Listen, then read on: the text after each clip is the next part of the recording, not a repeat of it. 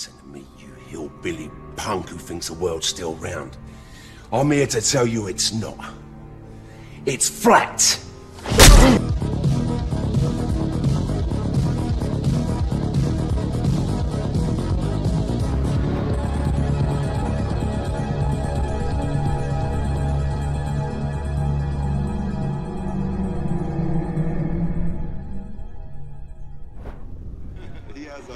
He's an interesting guy, man, and, you know, he believes it, so. Kyrie, the earth is flat, right? Yeah. Yeah. Yeah. So, whatever. That's news. That's news. Here we go. This is Truth Frequency Radio. The wicked ones obviously under heavy Masonic influence.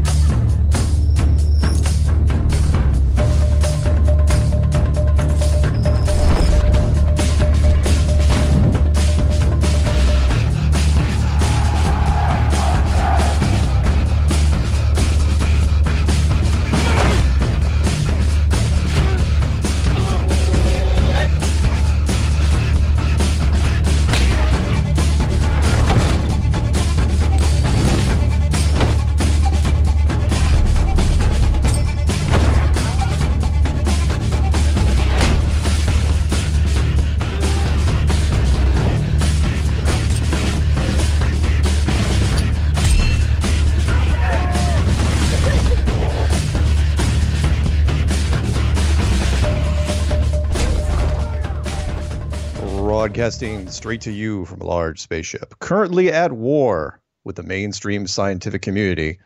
Hello, everyone, and welcome to Strange World, where the truth is often stranger than fiction. I'm your host, Mark Sargent, the creator of Flat Earth Clues, which propose that all of us are living inside a Truman Show enclosed structure thousands of miles wide. Check it out at enclosedworld.com or just Google Flat Earth Clues.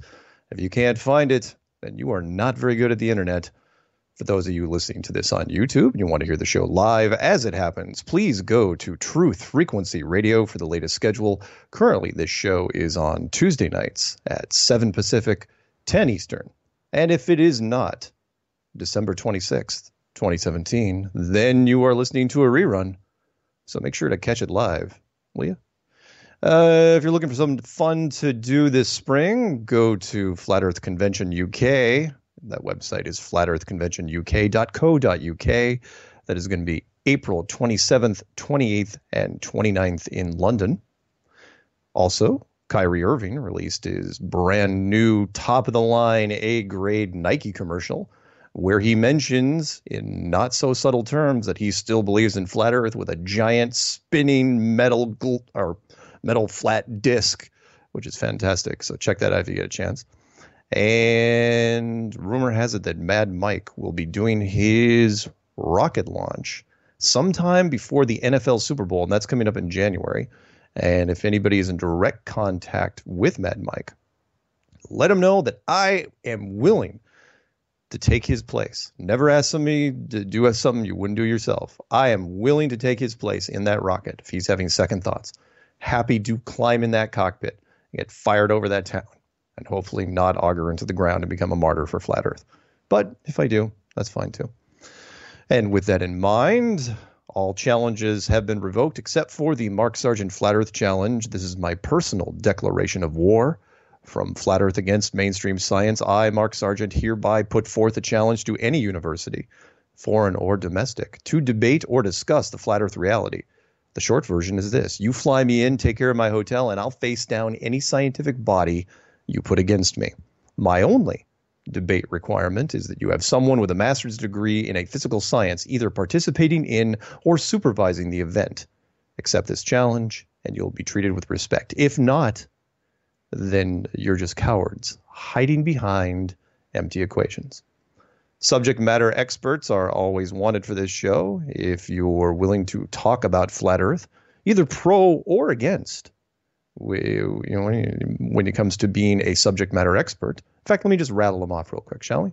United States Navy missile instructor, United States Air Force navigator, a Marine Corps sniper instructor, a Navy submarine chief, an Army artillery radar operator, an Australian intelligence officer, an American flight instructor, an industrial engineer specializing in valves and seals, a career surveyor of 32 years, an international shipping expert, a corporate travel agent, an air traffic controller, United States Army master gunner, aviation and ground training combat expert, USDA surveyor of 27 years, a 32nd degree Mason in etheric science research, a commercial airline captain, and a commercial airline co-pilot, an industrial vacuum expert, and a merchant marine.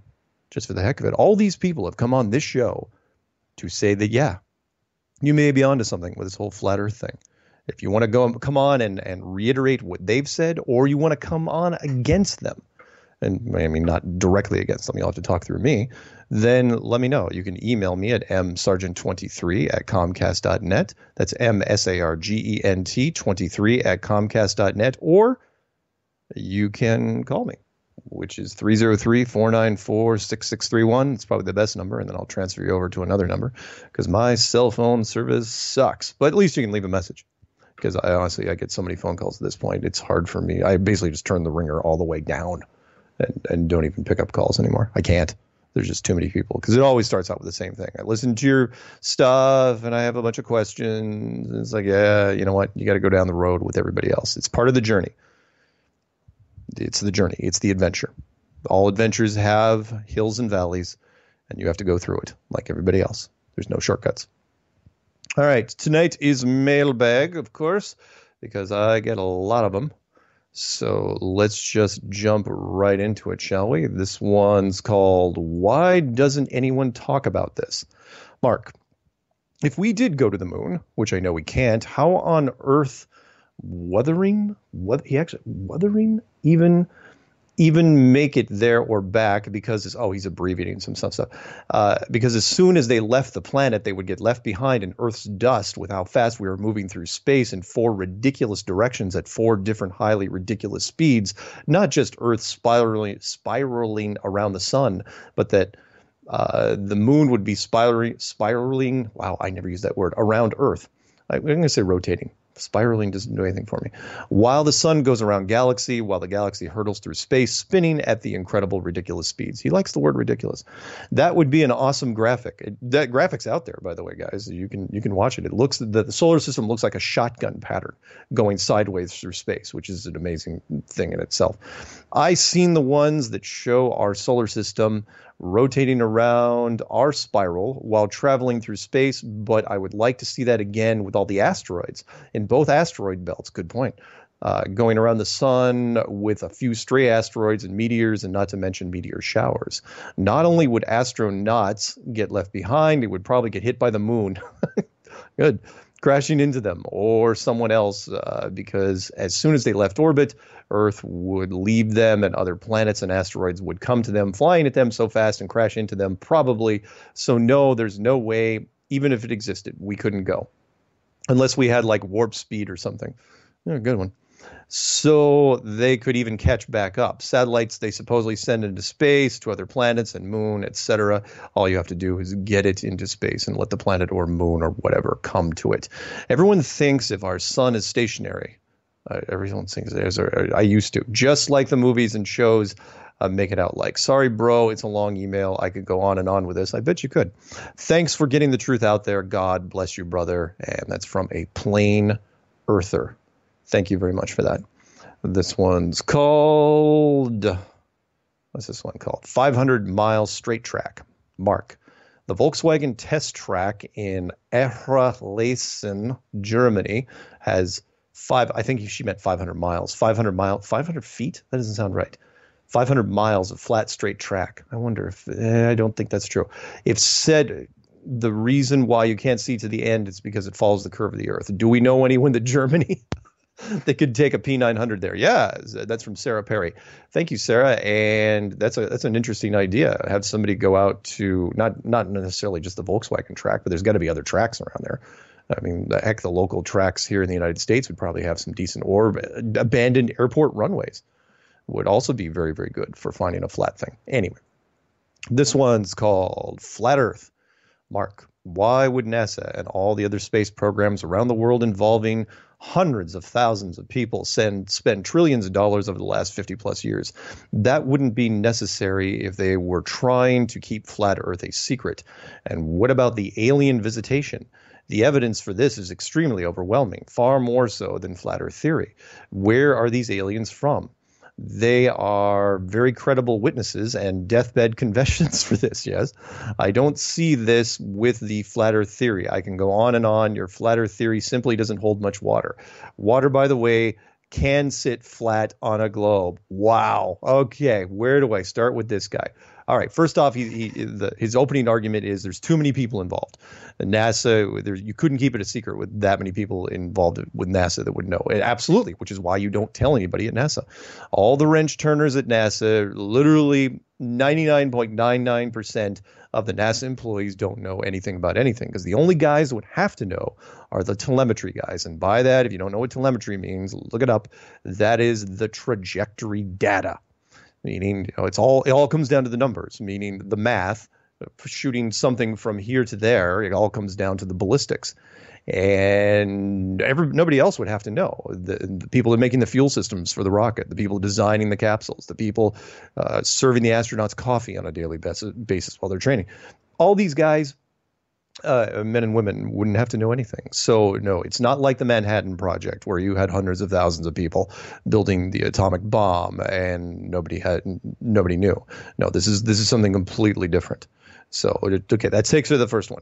Second one is, which I love here, he's saying, what about alien visitation? He's saying that aliens are more credible than the flat Earth, which leads me into the very first thing I said in the intro to the Flat Earth Clues, which is the conditioning, the denial, which is, I literally know, here's one of them. I know conspiracy guys that say that everything else is possible, including this. He's going, aliens are totally legit.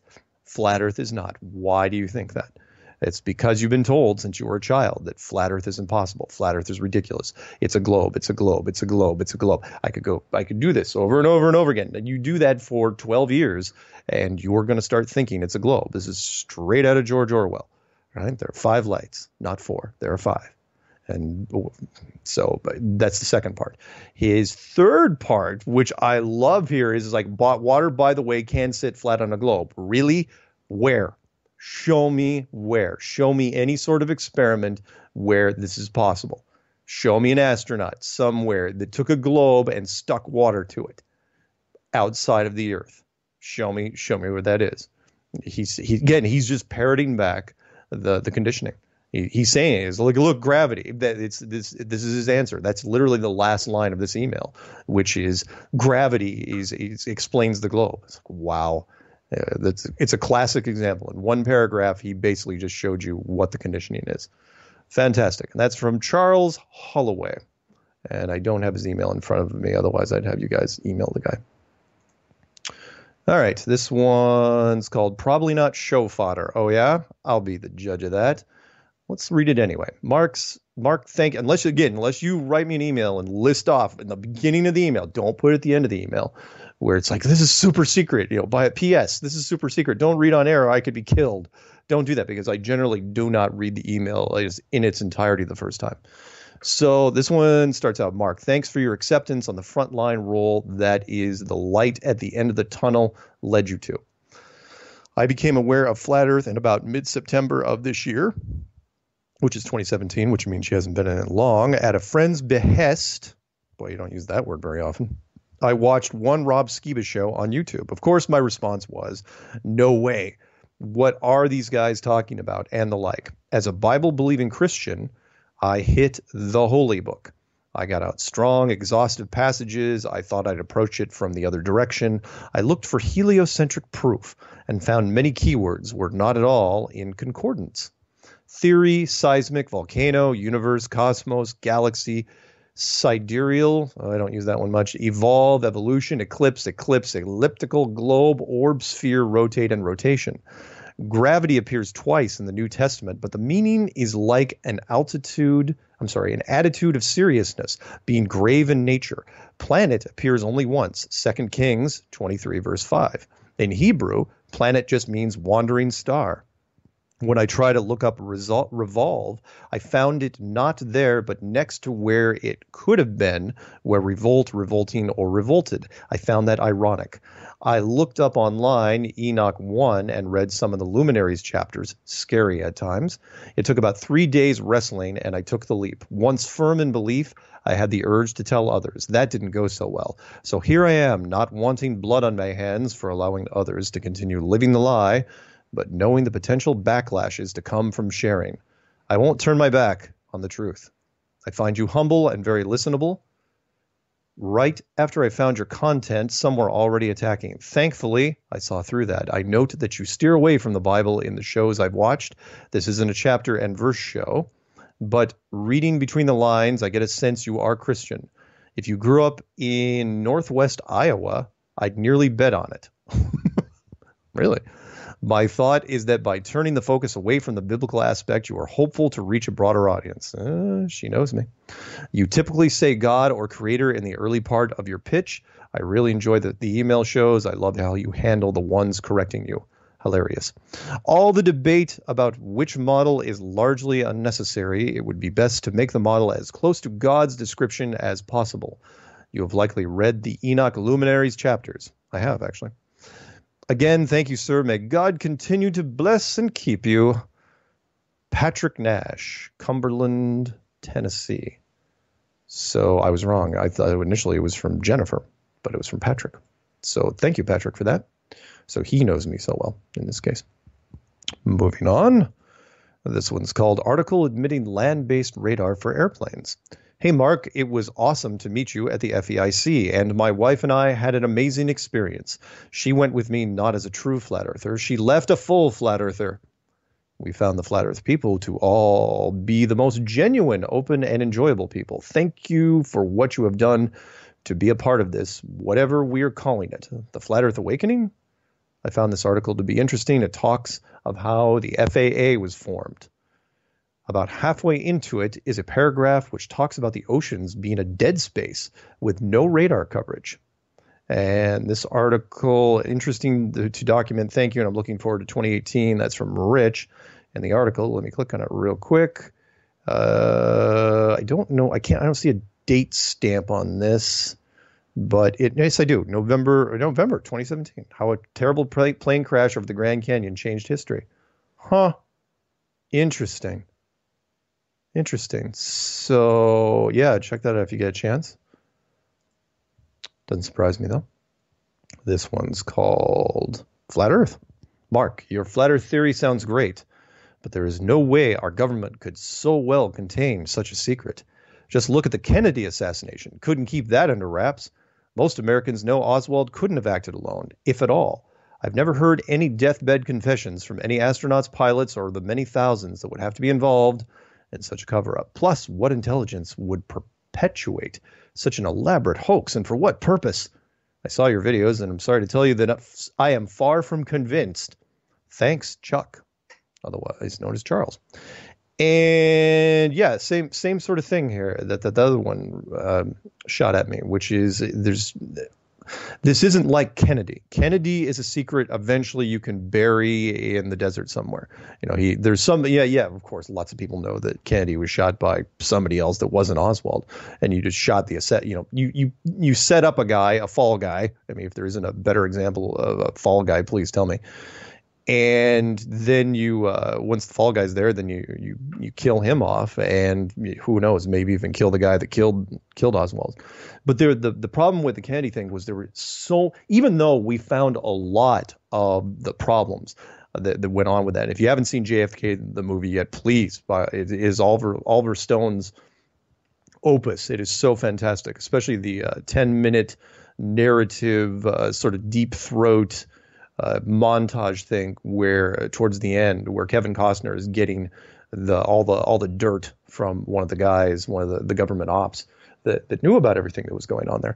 But as much as he revealed about everything that was going on, as much was hang on one second, there's studios writing me, and it's no big deal. I think everything's fine. And as long as he can hear me, Contacts. Show contacts. I think everything's cool. I think everything's fine. We'll know in a few minutes when it goes to the break anyway. So, if you haven't checked out the JFK thing, as much as was revealed to us, how many things were hidden? For example, the JFK limousine, which was brought into the shop immediately, and it was completely replaced and restored and probably destroyed entirely. But the limousine itself should have been a crime scene, part of the evidence group with the bullet holes and all the blood and spatter. I mean, a CSI team could have determined everything that went on just by the limousine, and that thing was hidden in 2 seconds. Jackie Onassis, otherwise known as Jackie Kennedy, she was sworn to secrecy up until her death, and she kept her mouth shut, and she didn't talk about it to anybody. She was literally sitting. She was touching elbows with the guy that was shot, the president. So that was kept secret. There were tons of things with the JFK which we will never ever see. It was, a lot of people we know, of course, but we don't know for absolute certain. So don't say that the Kennedy thing got out from underneath them, because it really didn't. Sure, they created the Warren Commission, but that was run by Gerald Ford, who ended up being president. The Kennedy thing, no operation out there got away from them to the point where people were rioting in the streets. 9/11 was about the closest thing you could get, and the internet helped that along. But this is bigger than that. So sorry. Anyway, I'm getting off track. The point is, plus, if the guy here in this email, he says, plus what intelligence what would perpetuate such an elaborate hoax? Oh, I don't know, men in power. This is a smoking man's meeting that is very, very short, and the guy obviously didn't sink in some of the flat Earth clues. I would recommend this guy rewatch the clues, because I laid it out in pretty good detail what was going on there. So anyway, let's go back to this. How about this one's called Structure of the Dome. Hi, Mark. I'm a flatter. I don't know if I like that term, flatter. People are calling themselves flatter, flathead, flat earther, or flat earth community member, flat earth member, whatever. What do you call it? I don't know. I mean, I suppose flatter's okay, but it's not flattering. See what I did there? Anyway, I'm a flatter from Scandinavia, 54 years old. Been on the case from 2015. I've followed you a long time, and now I want to give you a bomb about never heard before. I found out the function of the dome, and that is bulletproof, but never revealed before. I cannot create CGIs, so I can send it to you some other way. I give you the rights for this, and you won't regret for answering me. Guys, just send it to me. Don't give me a cliffhanger thing. Sorry, I need a drink of water after that one. Don't give me a cliffhanger. I get those emails all the time, and you guys probably have heard me answer them, which is, I've got the greatest secret, the one most fantastic thing, and we'll tell you right after these commercial messages. It's like, no, don't do that. Just send it to me. Don't go fishing with me. I'm generally not going to bite. That's a fishing reference, by the way. Okay, this one's called Traveling to Antarctica. Mark, in the Flat Earth Clues and subsequent interviews you have done, you state that nobody actually goes to Antarctica. All right, I will correct him even before I read the very next sentence, which is, I didn't say that nobody goes to Antarctica. If you want to go to Antarctica tomorrow, I think in American dollars, it costs you about $10,000 to go there. And you can go to the peninsula and have your pictures taken with penguins. As a corporation, you cannot go to Antarctica. Meaning you cannot set up a shop anywhere. And that means any country for any amount of money. That's what I was talking about. I was very clear on this. Anyway, reading. Lately, however, you seem to have conceded that people who want to travel there have in fact gone there. No, I've always said that. Literally since day one, I've always said that. And your emphasis has been on corporations not being allowed to go. Yes, that's what I just said. What has made you alter your stance? It is not altered. It is literally in the clues from February 2015. I've been under the assumption that people who say that they traveled to Antarctica merely went to one of the many islands surrounding it. Yes, they have, which Admiral Byrd said were considered part of Antarctica on the Chronoscope television show, and that no tourists are actually allowed on what is, I thought, the mainland of Antarctica. Darren in La Crosse, Wisconsin. No, you can spend the money and you can go inland. You will be supervised. You will not be allowed to roam free. but you can go to Antarctica. That's not what I'm saying. I'm saying the Antarctic Treaty doesn't cover tourism. In fact, they kind of encourage tourism in some way, although the natural negative reinforcements of Antarctica mean that nobody wants to go there because it's really cold. But no, you can go as a tourist, absolutely. As a corporation, you can never go, ever, ever, ever, ever, ever. It doesn't matter how much money you have. You could have $1 billion company, and if you want to go to Antarctica and set up shop, you will be shut down. In fact, you're not even allowed to petition it until the year 2041. It's the only treaty that's never been broken, ever. 1959, Antarctic Treaty. Look it up if you get a chance. So Darren in La Crosse, Wisconsin, where I had a family reunion back in the 90s. No, you are wrong. This one's called No Subject. It's called No Subject from Luke. Mark, I need answers. That's literally 3 words. It's got to be the shortest email ever. I didn't even. Well, that's fantastic. I need answers. Well, they're out there. I don't even. If you can't send. I appreciate short emails. I really do. But you gotta send me something. Like, okay, what did you watch? If you need answers, did you watch the clues? Did you watch somebody else's video? How'd you get my email address? Although I have no doubt that, it's been a month since this guy wrote the email, that I'm sure he's got some of the answers by now. This one's called, oh boy, can I get this one in? Yeah, I can get this one in. We got a little time. It's called Flight Route Puzzle. Dear Mark, I'm confused with the flight route. Why does a plane fly across the globe from Japan to the United States? If the globe map is fully mapped, considering if the globe is round, if we curl the map, Japan and the United States will be neighbors at the back of the foil.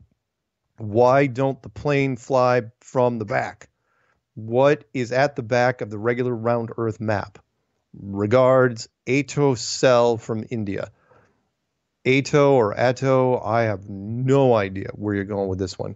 If we curl the map, Japan and the U.S., he's taking the globe map. You can't start with the globe map and then try to convert it into the AE map. Not physically. It doesn't work out. I mean, everybody's tried this for years. If you take a globe and you peel off all the globe stuff, it makes this weird shape that's almost unfoldable. And you can't really put the pieces together. And sorry. So anyway, we're gonna go to break here for a few minutes and come back. Don't go anywhere.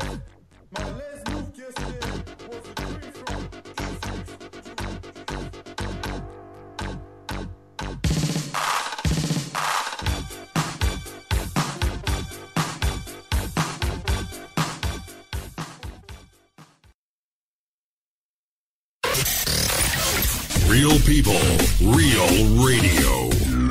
Initiating the truth frequency. This is Truth Frequency Radio.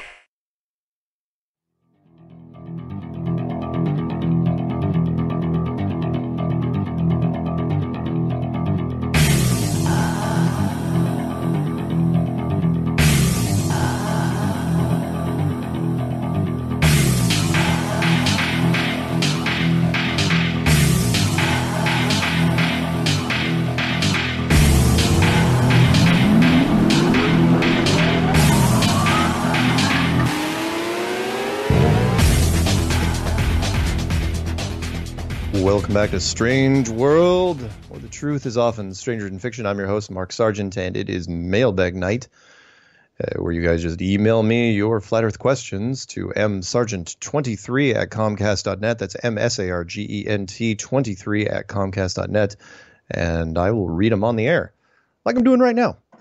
This one is called Satellites? Mr. Sargent, disclaimer, I am an atheist, but I believe in science and the globe model, but I am intrigued by what you see as evidence for a flat earth. I'm an average person with no connections to any agency that could be hiding a flat earth. I'm an active duty soldier of 18 years, amateur astronomer, and family man. My question for the flat earth theory is, what are the satellites we see in the sky at night? There are multiple programs designed by amateur groups that could not be associated with any vast conspiracy that predict the appearance of various satellites in the ISS. I use them frequently while sitting in my hot tub at night to see what streaks of light we can expect for the night. There's another website that predicts ISS solar and lunar transits for your location. The transit footprints on the ground are so small that being in the wrong spot by more than 1/2 mile means you will not see it. I've used it once so far with success and took a series of pictures through my telescope. My shutter isn't too fast, so I only got 5 shots as it transited over 1.8 seconds. My focus was also off a little bit. There are no sunspots for me to get a good focus during the transit. I personally didn't see it, just mashed the shutter button and prayed it worked, and it did.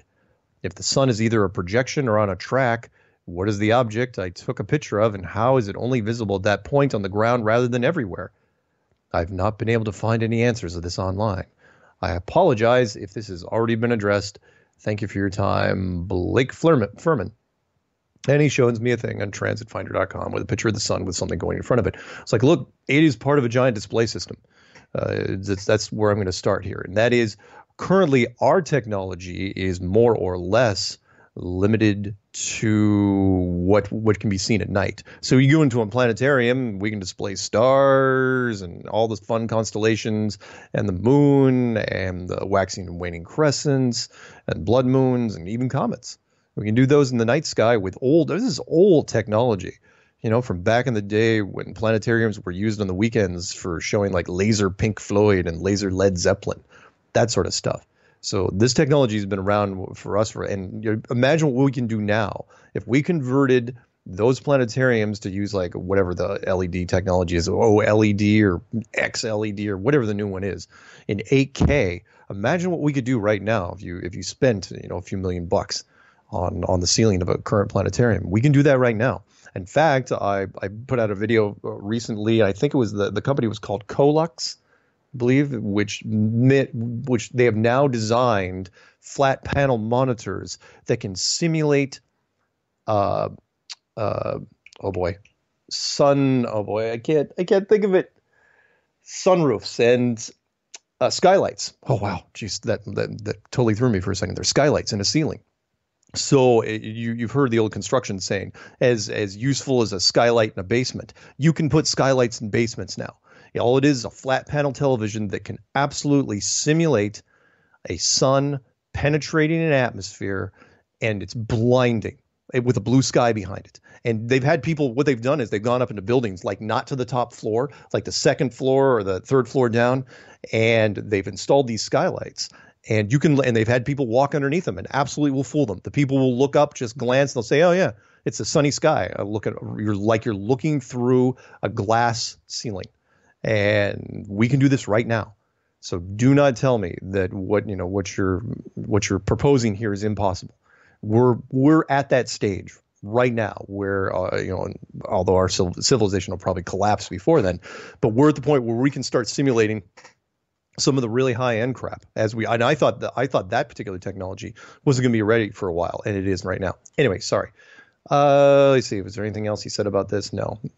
So honestly, with someone like this, an amateur astronomer, he's kind of lost anyway. There's not much I can do for this guy, because amateur astronomers are already, they're not full blown. They don't have a master's or a PhD in astronomy or astrophysics, but they might as well be. They're like a space groupie, where they absolutely believe wholeheartedly. I mean, Star Trek and Star Wars, the physical properties of transwarp space and light speed, they believe every aspect of it. It is their gospel. So not much I can do for him. I mean, I can tell him, like, look, we can do this, but he's not much I can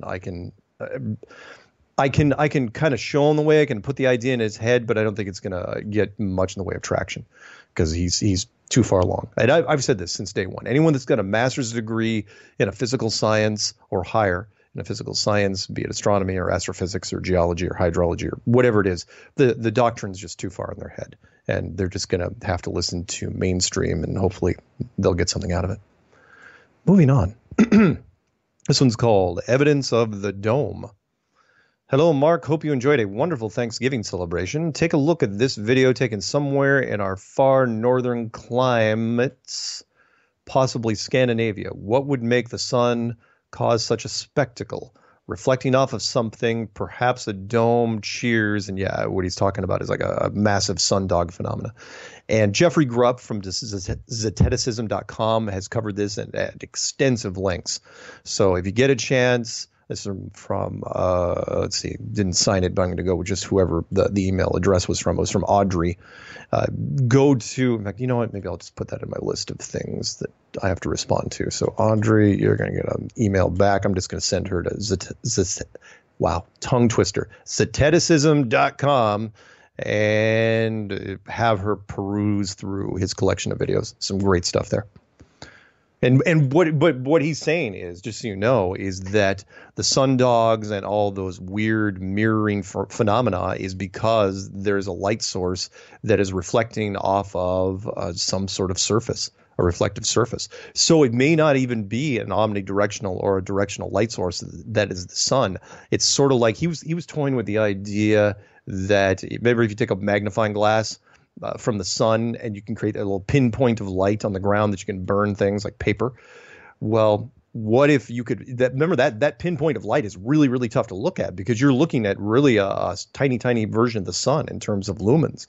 And what if that's what we're talking about here, is that you're projecting that the light source is actually coming from something else, and that it's condensing down into this tiny point, and that tiny point is the sun that we're seeing.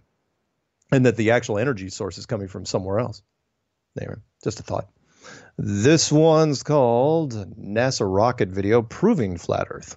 Hi, Mark. I found a link to an old NASA rocket launch from 8 years ago where the vessel supposedly achieves orbit. Ironically, the horizon is flat the entire journey. If this rocket actually achieved the altitude claimed, then they have inadvertently proven themselves wrong. Regards, Jeff Frazier.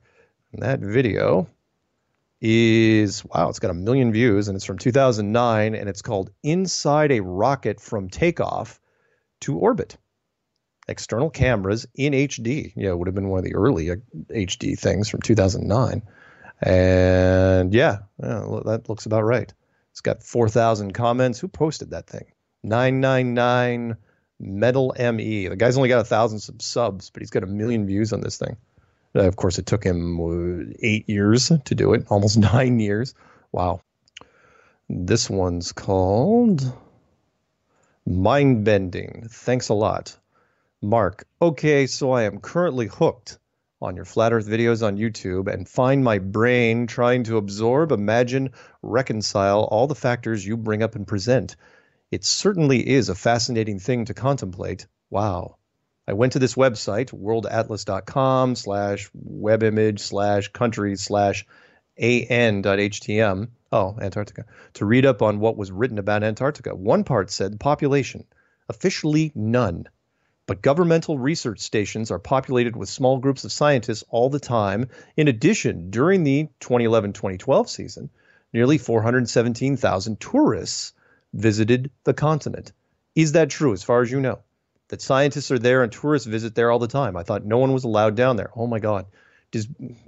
People kill me that they, and I know it's easier said than done. I don't want to be preachy here, but look, listen to the stuff. And the people that listen to the clues more than once, they totally get it.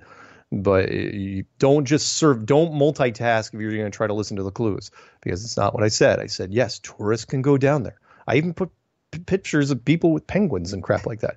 You just aren't allowed to roam free. So yes, tourists down there all the time. Well, 400,000 in a year is not a lot, but that's still better than nothing, and that's usually people that are out in rafts.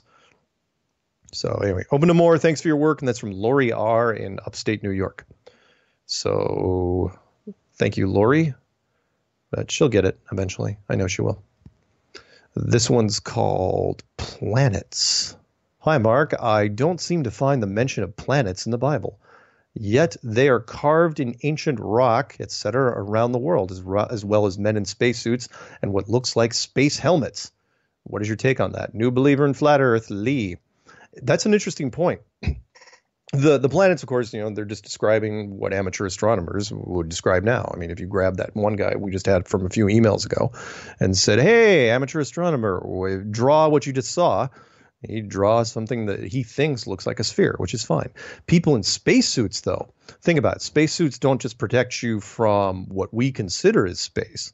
They would more protect you from biological agents. Because remember how most of the Native Americans died in this country. They died from disease, and they were just being exposed to the diseases from the European continent.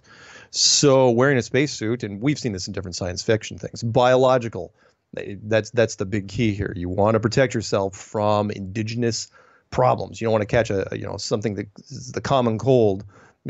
In fact, I'm pretty sure that was the thing from War of the Worlds. Supposedly this advanced technological race, which wiped us out in a very short period of time, opened up their doors, and it's like they died because of just the air that we were breathing. That was it. And they wouldn't have tested that. Their technology wouldn't. I'm sorry, that's a plot hole. I hate plot holes. Love good writing. Hate plot holes. That was one of them. So if you want to know why there's a lot of people from other civilizations roaming around with space helmets, that's a good reason. Or you use drones, like Greys. From what we can tell, Greys don't really have any thing that they can get sick from. They're pretty much just drones, like fleshy robots. So anyway, I digress. I can go into other things. If I get off track and go into the weeds, don't take it personally. Okay, and that was from Lee. This one's called Watch the Downsizing, trailer number 2 on YouTube. And yes, Mark, hey, seeing this, just thought, wouldn't it be crazy if this is the current situation right now? This may be the future. Who knows? I thought it was interesting. And yeah, it's an interesting movie concept. I have not seen the movie, but you can watch the trailers, and it's called Downsizing with Matt Damon, about how to save resources, you just shrink people, which would kind of fall in line with the earlier versions of this world. I mean, think of it. Remember the whole there are no trees on flat Earth, where there were giant trees, and then after that there were giant lizards. I do believe in the giant lizards, otherwise known as dinosaurs. And everything seemed to get smaller and smaller. We've all heard of giant humans, the whole David and Goliath thing. It seems like the builders of this world tended to keep miniaturizing things like we used to do with electronics. In fact, I've got here in my drawer. Remember I don't know, it's quite a few years old now, but the original iPod Shuffle, about the size of a pack of matches.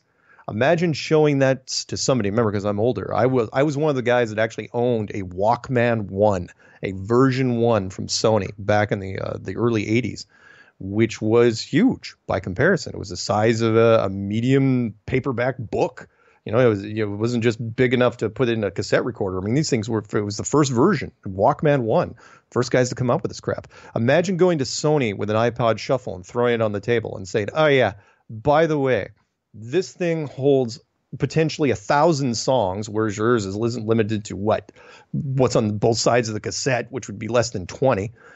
It can play them faster. It can change songs faster. It's shock-proof. It's completely durable by comparison. You could drop it on the ground. Your sister can step on it with her shoe. Thing's going to survive. Short of throwing it out of a car and dragging it behind a car for a while, the thing's pretty much bulletproof. Imagine the technology that we're working on. So yeah, if when it comes to downsizing this world, what a great way to extend resources would be by just shrinking everybody.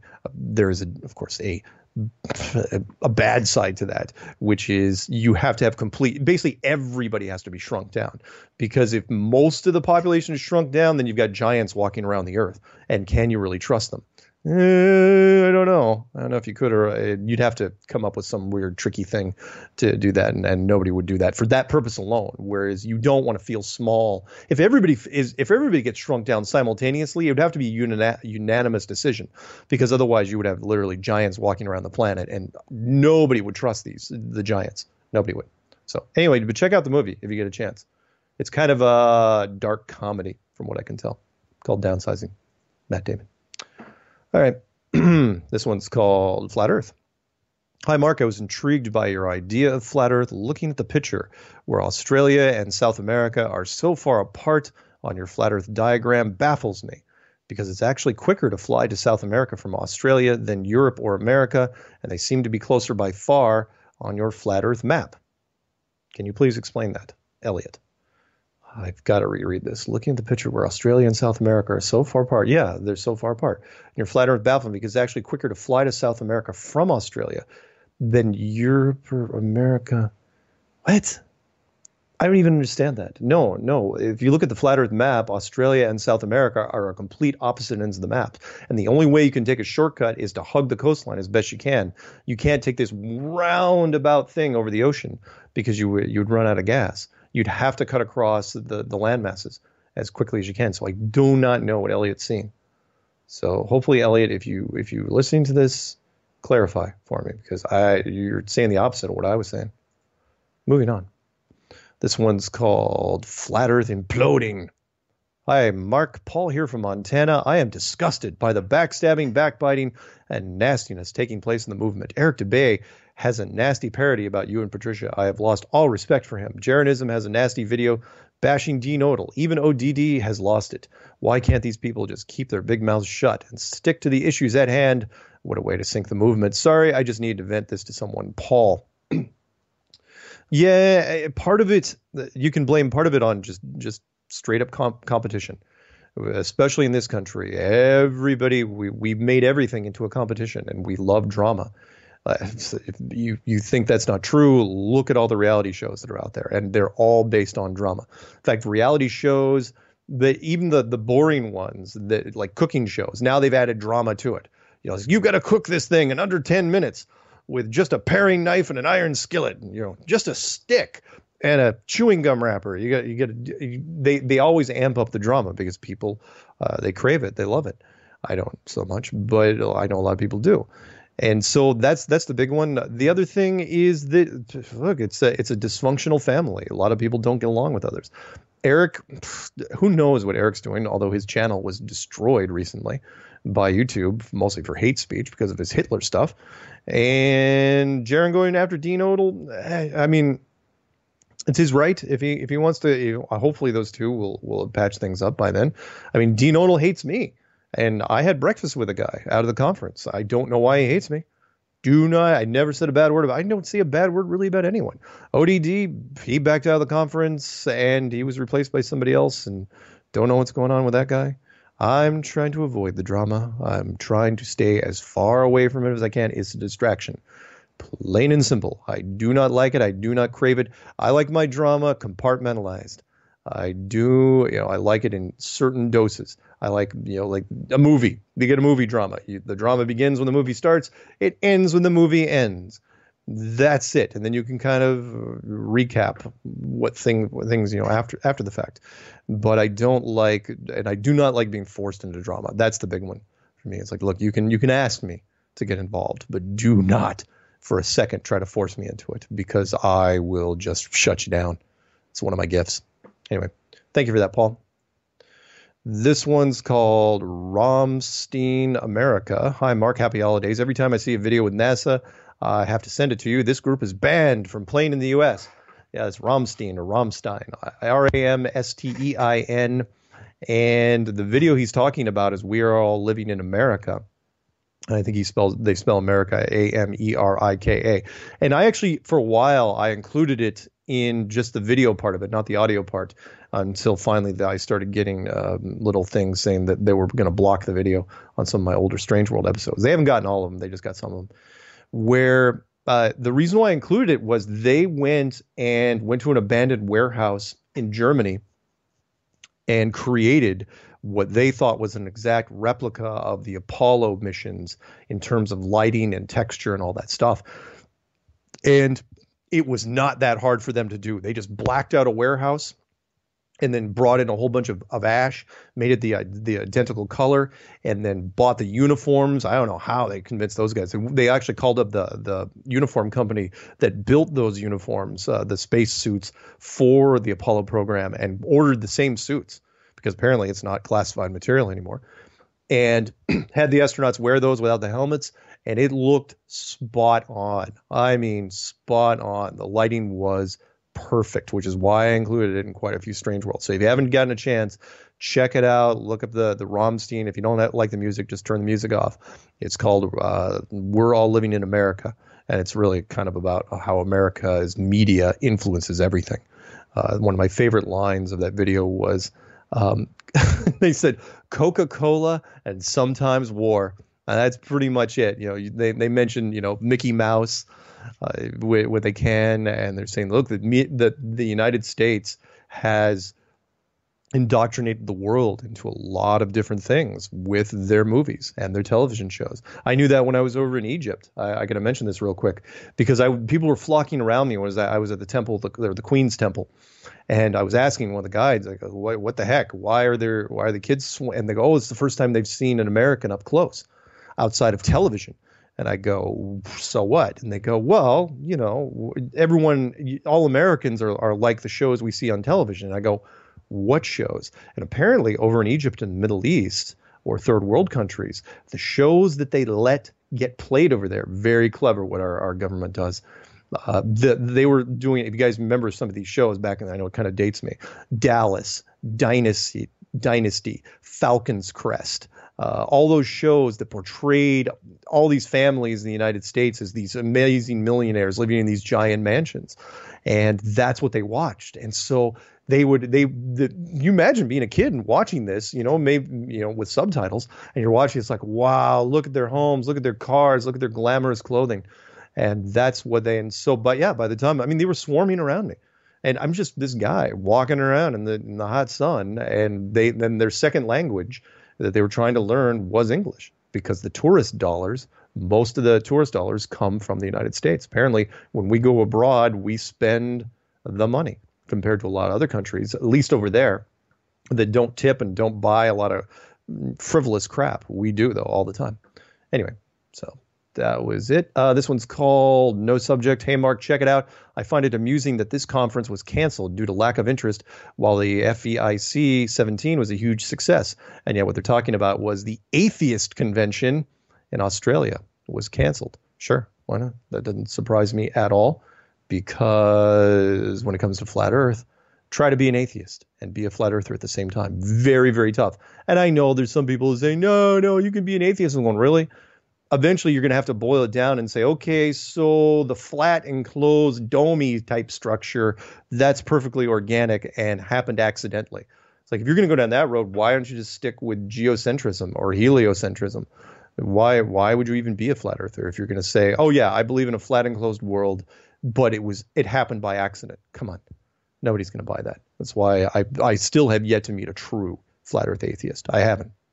Unless you're just dead set on being an atheist and being a rebel against the globe. It's just, I don't even know if I have a name for that. I think we have time for one more before the break. This one's called My Father and the Flat Earth. Hey, Mark, so my 81-year-old father was in the Navy and did signaling to other boats and was conditioned by the Navy to believe that he had to shine those lights up in the sky so that ships over the horizon would be able to see it. That is what keeps him clinging to the globe. Is there something to show him to prove that he was lied to? Sarah Perry. Yeah, Sarah, absolutely there is. There was a experiment that was done just a couple of weeks ago where a guy went out to a lake. I can't remember if it was in Utah. It's on my thing. All you have to do is type in flat earth water experiment, or if you look at my channel, I think I posted it in the last month, where it was shot in, you type in freezing temperature, flat earth freezing temperature, you'll find it. Because it'll be on my channel, where the guy literally, it was getting down to like 30 degrees, 20 something degrees. And he set his camera, I think it was maybe 3 feet off the water on the ice. And his girlfriend or wife on the other end of the lake, which was 7 something miles away, she literally, because the lake was just starting to freeze, so the atmospheric effects were way, way down. She put her flashlight literally on the ice. I mean, literally smack dab on it. There was no elevation or anything. And he could zoom in right on it.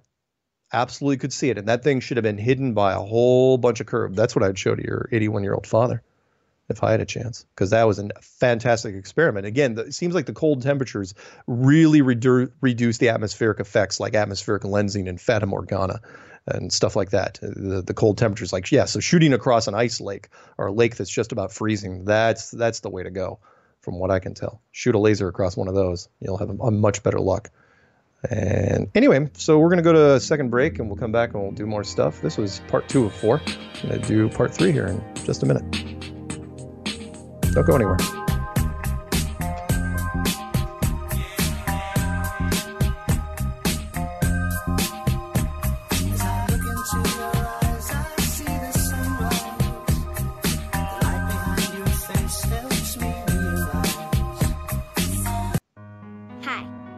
My name is Ella. You must unite what has been set asunder. We are TFR, Truth Frequency Radio.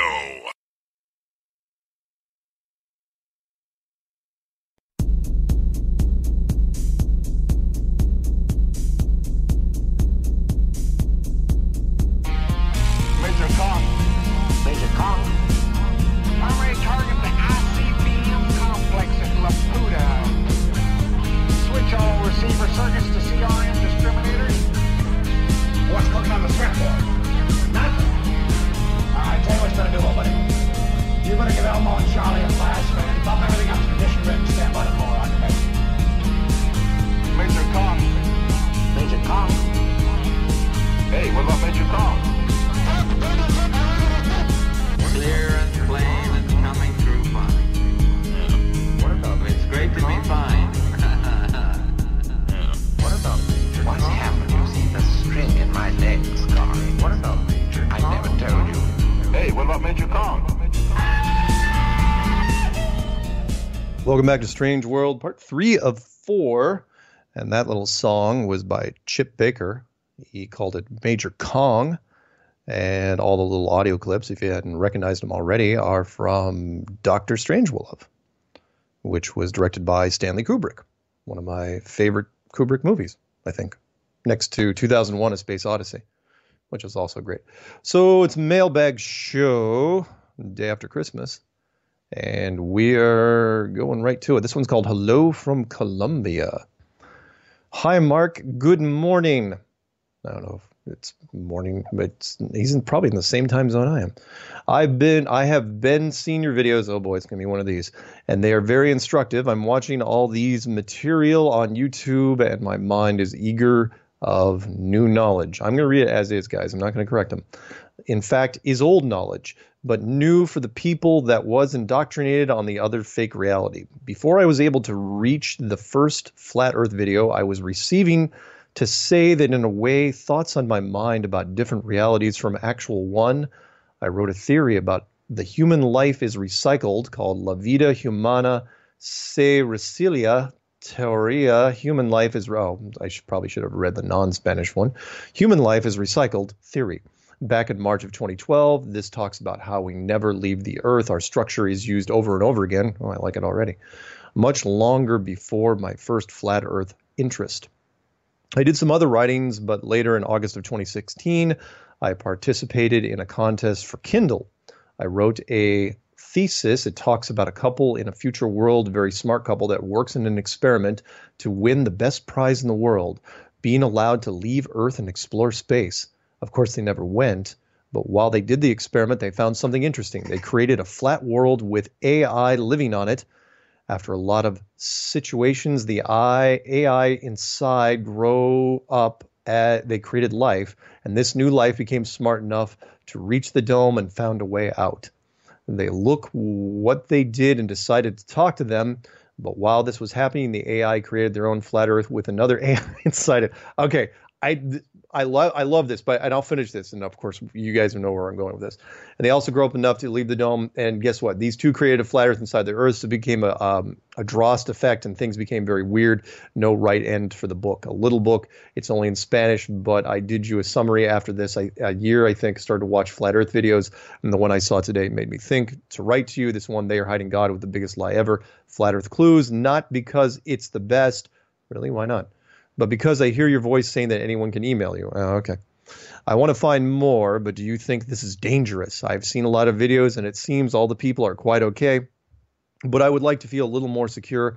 Also, I want to share something with you. Some questions, in fact, maybe you already know, and you can answer me. There are so many mistakes in NASA videos that it seems to me they're doing it on purpose. Yep. I think so, because eventually you have to appeal to the lowest common denominator. You've got to make sure the average person on the street finds the mistakes. Are they so prepared to confront the masses that even don't care about the quality of their videos? Yes, I think they're at that stage now. And also, how big is this lie that they already have like a franchise to face fake spacewalks, moon landings, and satellite launches? It's pretty big because it looks like a McDonald's for space. It's good. Thank you in advance, and thank you for your videos, John Harold from Colombia. And the first part, it of course, very interesting. And I don't know if he's watched any American movies, but the 13th Floor was probably the most accurate of the description that he came up with, which was a simulation within a simulation. That's what the 13th Floor was done. And that was done in 98, 99, back when computers were not that great. We're a lot better now than we were then. And that was, in fact, the 13th Floor was based on a 1975 movie called World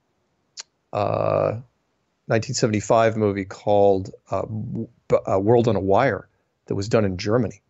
And that was an awesome, talk about ahead of its time. That was definitely one of those. I mean, the fact that you could do a German virtual reality movie, and they didn't even try to remake it until the late 90s, 20 something years later. So that's what I mean. Interesting. I'm thinking he couldn't have seen it, because otherwise I think he would have mentioned it, because it's a blatant. In fact, it was I think World on a Wire, which was the German movie, was based on a 1960s book, if I'm not mistaken, called Simulacrum 3, which again, we naturally tend to go that way anyway, where it's like, okay, if we raised in a terrarium little human beings, would they get a chance to raise their own little human beings in a terrarium, or however they want to do it, be either real or simulated? And that's what he's talking about. So sorry, I kind of dragged that out too long. Probably shouldn't have. All right, let's move on to something else, shall we? How about, this one's called Amish Flat Earthers. I'm intrigued. Mark, can you try to work out an interview with an Amish person? That's the first time anyone's ever asked me that. Do we know what their stance is on the globe? Obviously, they are not indoctrinated with the vile public school teachings, internet, movies, cartoons, Facebook, and obviously NASA indoctrination.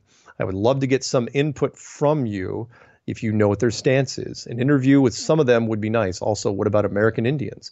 Thank you for your input, and God bless. Jonathan from Ohio. And yeah, I think the Amish, in fact, I think there was a movie. If you look up in something on IMDb, I'm pretty sure that there is an Amish movie along those lines, because technically, if they had no exposure to the outside world, I would think the Amish might take a flat earth stance. Why wouldn't they? Because they're very anti-technology, very anti-science. They're really a basic culture that stayed away from electricity and running water and the whole nine yards. But since they're living in the middle of our world, I think some of that stuff's gonna bleed over. They're gonna absorb some of it. Same thing with the American Indians. I mean, yeah, if you found, of course, you're never gonna find them, because all the American Indians now have been cordoned off into reservations. But if you went back into the 1800s and found a tribe that was living on land, hunting buffalo and all that fun stuff, then yeah, if you asked them what the sky was, their old ways would be the ways. But now, no. I mean, they watch flat screen television shows and drive cars, and we give them a monthly stipend. Most of them. That's how basically, if you want to know what they do on reservations, we basically bought them off. It's like, yeah, sorry for taking your country. Here's a monthly check. That's how we took them in the end. The ones that lived in the end, we just put in reservations. We pay them literally every month, pay them a pretty good chunk of money. And they're exempt from all our major laws. So taxes, and so they can build casinos, and they can operate illegal firework stands, and they get away with all that fun stuff. And why shouldn't they? I mean, for God's sakes, it was their country before we got here. Moving on. This one's called Questions. Mark, I have some questions about your take on the flat earth. One, if what you say is true, and what is the reason we have been lied to about the earth being a sphere instead of flat? What is to be gained? Watch Flat Earth Clues. That's what I'm going to answer it with. If you don't know that, then I have no. Would you like watch 2 seconds of the Flat Earth Clues and then rob me? Number 2, if it is so easy to see that the earth is flat, why has it not been understood by the majority of the people? Where is it easy to see the earth is flat? Out of the water? Sure, it's easy to see now because we have HD technology that can see far beyond what we should be able to see. But it wasn't easy up until not even 10 years ago. So anyway, he continues on. It seems like it to be very expensive and for no purpose to make up all those fake pictures and stories rather than just admit the earth is flat. Yeah, he has not watched The Clues. Watch The Clues. That's from CWT. If you don't know why he would hide it, then you obviously have never fantasized about ruling the world and the rules of power. Because that'll tell you exactly what's going on. Excuse me. All right, this one's called If You Look for a Digital Model of a Flat Earth Model. Okay, odd title. Hey, Mark, I'm a flat Earth supporter, and I know the Earth is flat, so this is nothing biased. I was listening to one of your shows, and I heard the story about the server first skinning, and I know that you might use this as support for the flat Earth case. Server first skinning? I don't even know. Oh, Jesus. Okay, he's a gaming reference, and okay, so he's saying that basically when I was doing World of Warcraft, that I got a realm first, not server first, yeah, but it's a realm first. Yeah, I got a realm first, skinning, Pandaria, Stonemaul. So anyone that plays Warcraft, you know what I'm talking about. So that means realm first, skinning is the trade, Pandaria was the expansion, and Stonemaul was the name of the server. This is for anyone that wants to look it up. So the World of Warcraft universe is a mirror to a geocentric model. They use it for their planets and worlds. But if you notice that while they represent other worlds, Azeroth included as a planet, in reality, their world is flat. Yes, I absolutely know that for a fact. Absolutely. Use flying in Warcraft and go to a high place.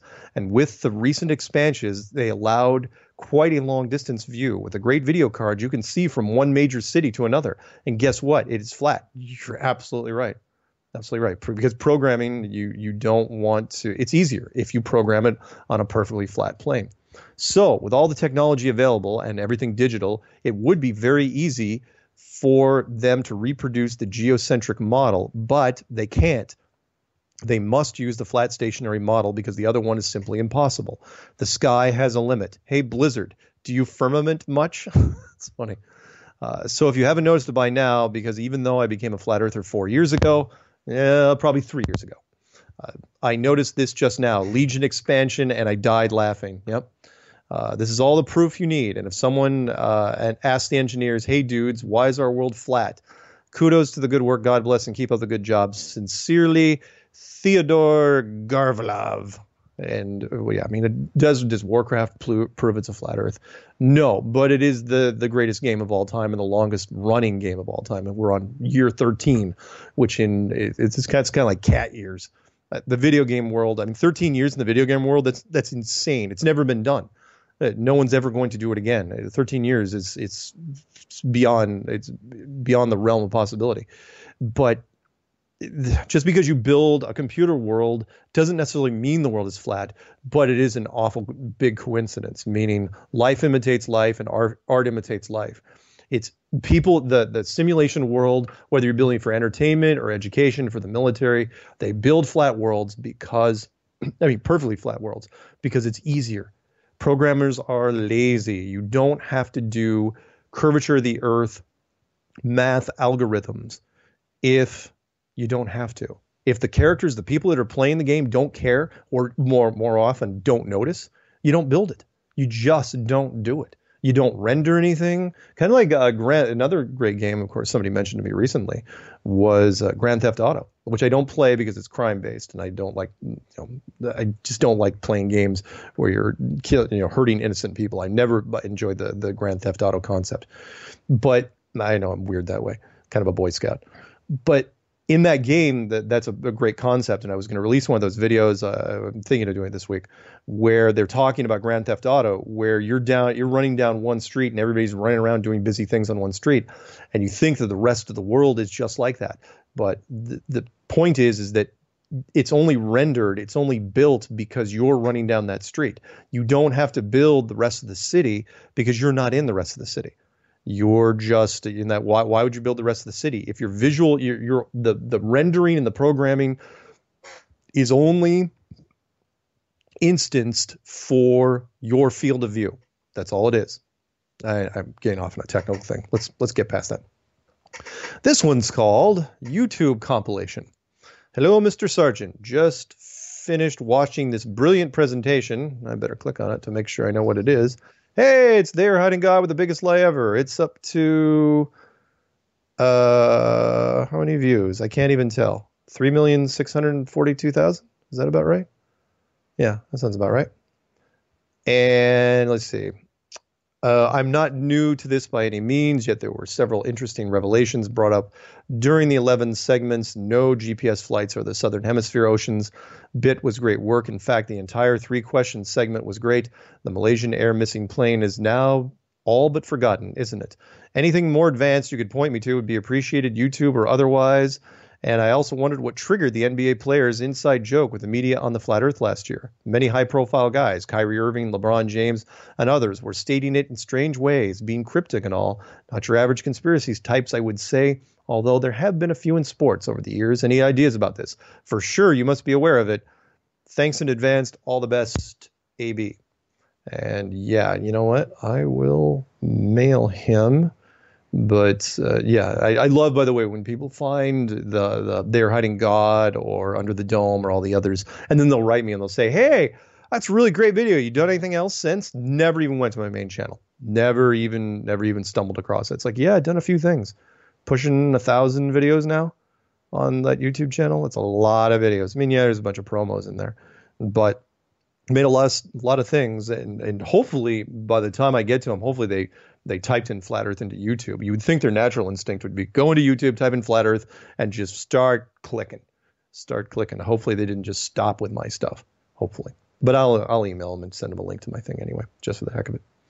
This one is called Flushing Water Question.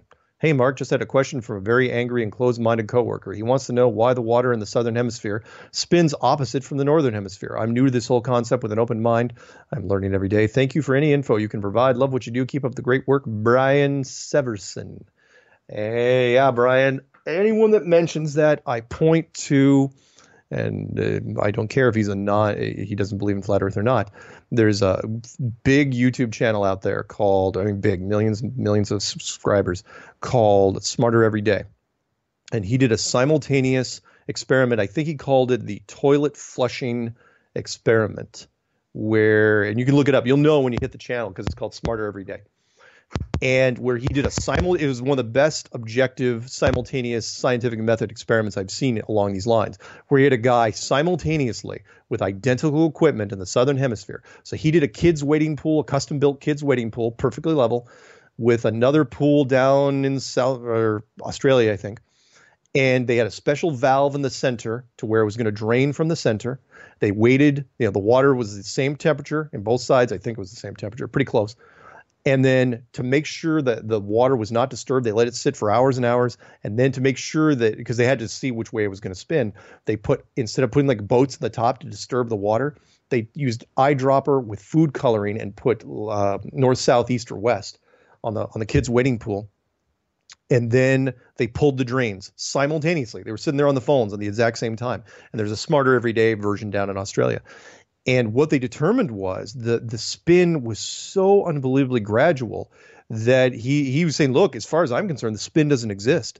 The clockwise versus counterclockwise, it doesn't exist. It's just a bias, meaning wherever way you're putting the water towards the drain, that's the way it's going to go. I mean, technically, you go to any kitchen sink, you move your faucet to the left or to the right, and you can get that water to spin clockwise or counterclockwise. Does that mean you're in the southern or northern hemisphere? No, it's just the direction of the water. Now, where the myth came from about the toilet spinning in the opposite directions, I don't know. I mean, that could be another conspiracy on its own. But the test that he did, and remember, he is not a flat earther.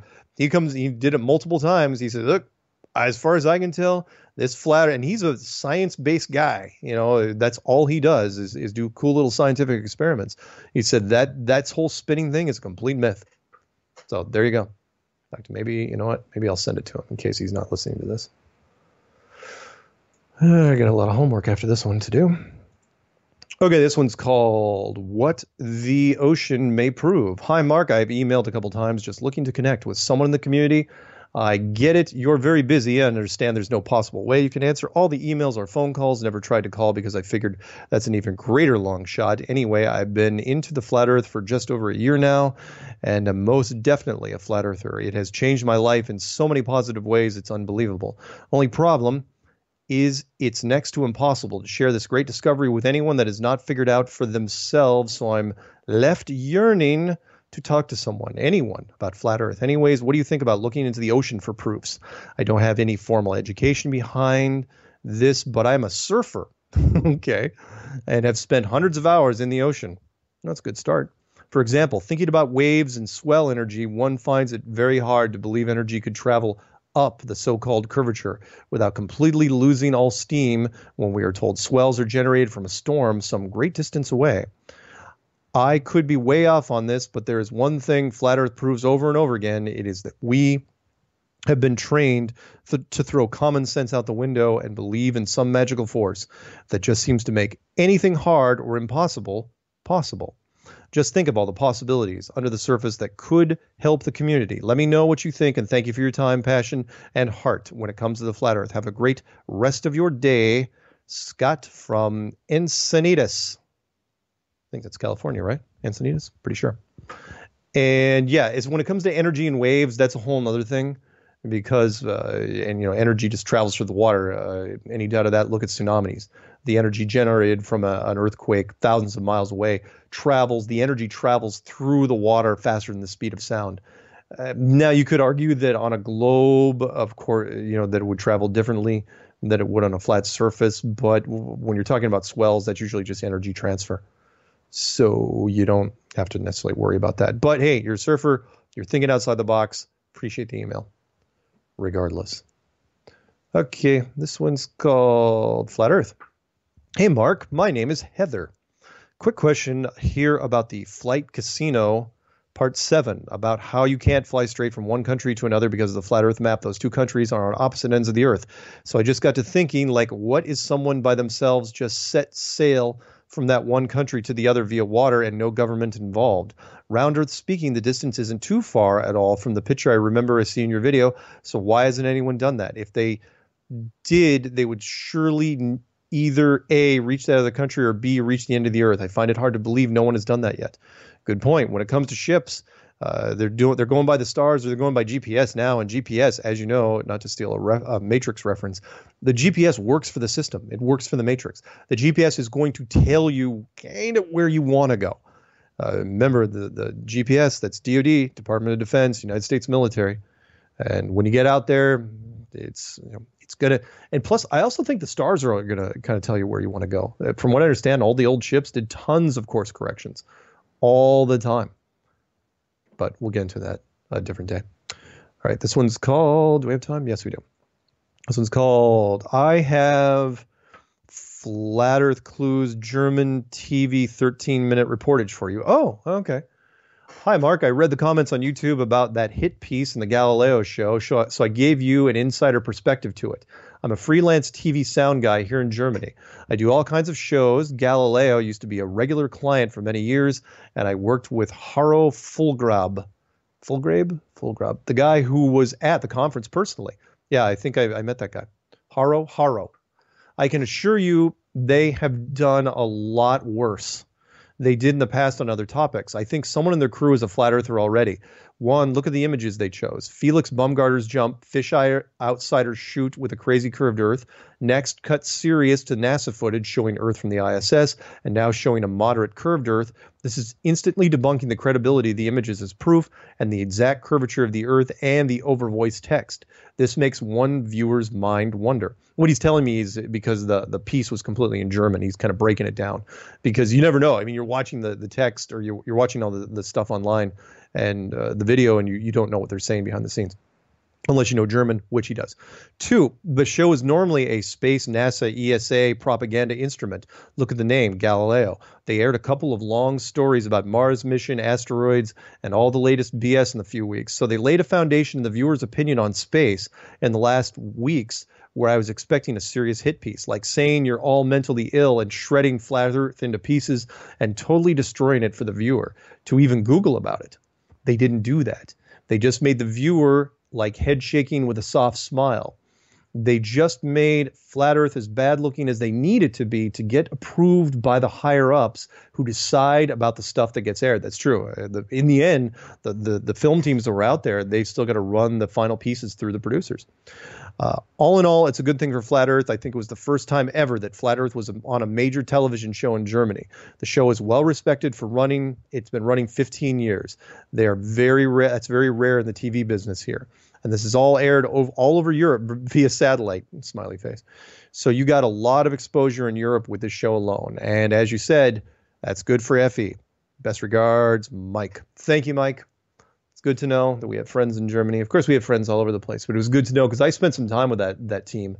And they interviewed quite a few people. And you couldn't have gone to that conference and thought that everyone there was crazy. You couldn't. All right, I think I have a minute. Yeah, I have a minute before the break, so let's do this one real quick. This is called Flat Earth, Flat World, and I believe. Hi there, Mark. It's me again, Paulo. Hope you are doing great. I will go straight to the point by saying that I do not understand the concept of the fourth wall. This is because of the rule that cannot break, the same rule that applies to television set show that never saw the fourth wall. Why there is no fourth wall. When you can, please do shed some light on this for me. Thanks so much for your time, Paulo. And hopefully Paulo understands that it's a television term, the fourth wall. In any major television set, if it's an artificial set, if you're not doing a reality show, there is no fourth wall. You only have 3 sets because the fourth wall is where the camera and the directors and the makeup people and the catering team is. That's where the fourth wall is. Like Cheers, when you're looking at the bar of Cheers, the television show, or any situation comedy, there's no fourth wall. That's where the cameras are. You can never turn the camera around and show the fourth wall because it doesn't exist. And that's what NASA has done time and time again. All right, that's it for this segment. We will do last segment here in about 3 minutes. So stick around. It seems to me so strange. Check wallet for his name. His face is in the muck. I think his zipper's stuck.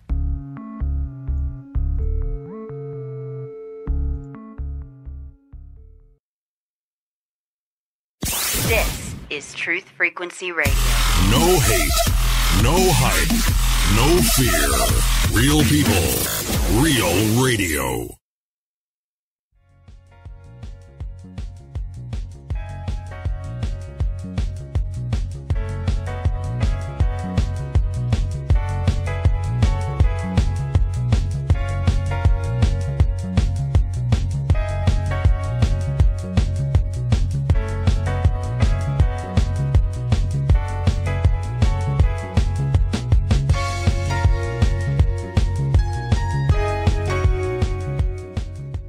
Welcome back to Strange World, Part 4. I'm Mark Sargent. And yeah, that was Joe Jackson stepping out from his album, Night and Day. And I was just looking through the Flat Earth headlines. Normally I would do some Flat Earth news, but honestly I'm just going to try to crank through the emails as fast as I can. But I got to mention this one because Bill Nye came out on another science show recently and was going after Kyrie Irving. And oh no, he's going after rapper B.O.B. I was a little surprised he didn't go after Kyrie Irving. But he's going after rapper B.O.B. for the whole Flat Earth thing. And Bill Nye, again, it just staggers me that it shows the laziness of the media. I know people are lazy in general anyway, but the laziness of the media, the reason why Bill Nye is on television is because he looks like a nerd. That's it. I mean, remember, he's got a bachelor's degree in mechanical engineering, which he abandoned almost immediately for acting in the early 90s. He got on a local, didn't even go down to California. Did a local Seattle comedy sketch team called Almost Live. I know this because I was living in Seattle at the time. I know Bill Nye. I know who this guy is. I grew up with this guy. And I mean, he was sort of funny. Yeah, sure. And he did this little skit. He didn't even come up with a skit. Bill Nye, the science guy. It was used on Almost Live. And the Disney decided they would turn it into sort of a little educational thing. And they turned it and they ran his thing for about 6 years. And then they syndicated it. And that's how people know him. You know, he's not like he was on Sesame Street or Electric Company. It was a separate thing by Disney. Bill Nye, the science guy. And quite a few people grew up with him doing his science experiments for whatever reason. And that's the only he looks like a nerd. He put a lab coat on him, you put a bow tie on him. He's tall, he's thin, he's got angular features. He looks like he could have been straight out of the casting of Revenge of the Nerds or any other nerd movie you could ever think of. He's the quintessential scientist, and the reason why mainstream media put him on television is because he's a safe bet. No, he doesn't have a master's degree in anything, but he talks better on camera than your average scientist would that you drag out of MIT or Stanford or wherever else, what other good science things are out there. And because those guys are very, very dry. Actual scientists are horrible on camera. They give 1 or 2 sentence answers. They're very, very specific. These guys they're kind of like computers. They will only spit out what you ask them. And the media doesn't like dealing with those guys. And Bill Nye has a great track record for putting him on camera. And he says, hey, give us your opinion on climate change. Give us your opinion on the Mars rover or this asteroid or whatever it is. And even though he is not qualified to speak about any of these things. And people say, well, Mark, you don't have a bachelor's degree in mechanical engineering. And I go, no, I don't. Or I say I don't have a master's degree in anything. It's like, no, I don't. But I don't get asked on television to talk about the Mars rover. I don't. Or quantum physics. Why is he sitting next to Neil deGrasse Tyson? I mean, Neil deGrasse Tyson, even though he hasn't published crap, yeah, he's got a few books out there, but he hasn't published anything from a scientific standpoint for ever, I don't think. But the point is he's at least got his PhD finally, and you can put him on a panel. Bill Nye should not be on a panel. So I'm sorry, I got to rant about Bill every once in a while because I've got this funny feeling one of these days a flat earther is going to go up against Bill Nye. I don't know why, other than the media is just going to let him walk into this ambush and he's going to get crushed. You can want to put an astronaut in front of a flat earther, that's fine because they'll just keep their mouths shut like Terry Virts did with me. But you put Bill Nye up there, he's not going to know what the hell is going on. It's going to be like Stanton Friedman when I talk to him. He's going to sleepwalk his way through it and go, well, you just drive to the edge and take a picture. And we'll just hit him with so many facts and factoids that he's not going to know what to do. So hopefully somebody write to Bill Nye's team and say, hey, look, I'd like to get a debate with you. Eventually. I don't think he'll do it, not unless he gets paid. It's true, though. If you got paid for it, if you got a fee, I almost guarantee you'd do it. Anyway, let's get back to the emails, shall we? Because this is the last segment for emails. This one's called Message from a Flat Earther in Scotland. And I'm out of respect for Dell. I am not going to do a Scottish accent. I'm not going to do it. I don't think I could do a decent one anyway. I love people that can do decent accents, but I can't do Scottish. I know a girl that can do a really great Scottish accent. It's called, Hi, Mark. I've been watching the Flat Earth videos and find them convincing. I'm a retired sea captain. I think a good thing to put in your videos is if you explain the Flat Earth as a dish with the ice wall around it. If the ice melts in Antarctica due to volcanoes under the ice melting the ice and not the weather in the surface of the ice, and the level of the water will rise and flood the bowl. I got this over to some people that laughed when I said the Earth could be flat. They went quiet. It made them think. Keep the information coming. Regards, Jim from Scotland in the United Kingdom. Very welcome, Jim. And, well, I'm going to keep doing this until they find a way to stop me. Hopefully they won't. We'll see. We transfer. Nope. Not going to do that one. This one's called Thank You. Mark, I recently found and subbed your channel and just wanted to say thank you. I started researching Flat Earth about a year ago, and I keep coming back to your YouTube channel. I must say your content is amazing, easy to listen to, and incredibly inspiring. Up until now, I've been hesitant to truly follow anyone in the Flat Earth community until I was ready to commit. I just wanted to drop you a quick email to show my appreciation. I'm subbed to you under YouTube channel name Drone Wolf Media. That's a great name. So you'll know who is commenting. Have a great day and keep up the good work. Thank you, Chris. Welcome, Chris. This one's called Stars of the Bible in Heaven. Mark Deer. Ooh, like this. The ancient names of the stars and constellations combine to tell the main themes of the Bible. They beautifully tell us of God's love and caring for us and powerfully show the eventual destruction of Satan by Jesus. Study of this topic gives a special blessing and insight seldom found by the fortunate few. Old books in my library on this subject, The Heavens Declare by William D. Banks and God's Voice in the Stars by Kenneth C. Fleming. Heard you first on Coast to Coast. Joined your pay site. Listen to everything on your free site. Researcher researching Alice. Very welcome, Alice. Glad I could help. This one's called Flat Earth. Mark, in your video, They Hide God with the Biggest Lie Ever, Flat Earth Clues, published December 1st, 2015. I did not see the links you mentioned. Yeah, it's because it's not my channel. I understand about comments, would like to check out the links. You can send a list of links reference. I would like to do some more research. Thank you, Gilbert Rex. And Gilbert's going to be one of those guys I'm going to email after the show is over and send him a link to my actual channel.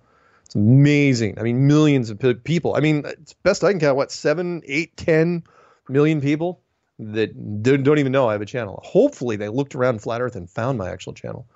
But some people, they just went to the many Flat Earth clues. I mean, that's great and all, but they never actually know that I did anything else. This one's called The National Debt and Flat Earth. Greetings, Mark. I wonder how much of our $20 trillion debt is connected to hiding where we live. Probably quite a bit with interest. If we consider the budget shortfalls in the past 30 years, the numbers simply don't add up. Perhaps this has been the cost associated with hiding our world from us and paying off enough people to keep the secret. Regards, Jeff. Yeah, very possible. Sure, I mean, it's only money. I mean, what's money compared to the stability of any civilization? This one's called Harmony PDF Request and a few questions. Hi, Mark. Thank you for your Flat Earth clues and your tenacity in sharing the truth about our enclosed world.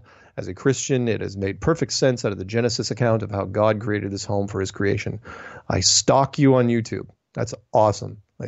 I'd love some more stalkers. Just a few questions I have. Is Bill Nye, see, I didn't even know he was going to talk about Bill Nye. Is Bill Nye possibly related to turtles? Good.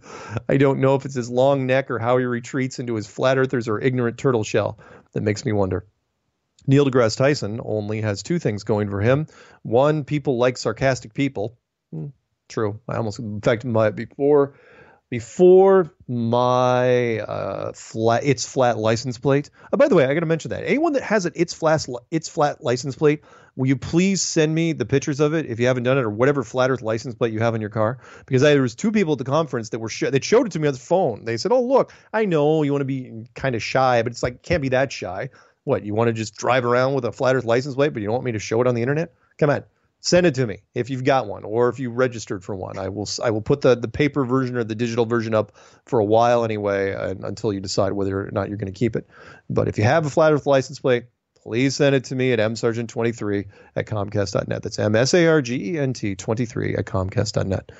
Anyway, what else does this guy say? 2, most people do not think. Isn't that the truth?